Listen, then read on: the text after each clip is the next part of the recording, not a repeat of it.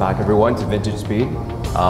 With the advent of the Sebring for the original 356 and for the replicas, there was this demand for the Sebring styled exhaust, but some people had busts, and some of you had bugs or Karmann Ghias. We've simplified everything for you, and in this video at the bottom there will be a link to that page. It'll be for Sebring similar to the one behind us, but on the drop down options you can specify which vehicle you have, and we'll follow up by getting in touch with you to get proper measurements from you. And all in all, this is simplified, easier for you guys to purchase. And have a look at this one, which is made for the bus.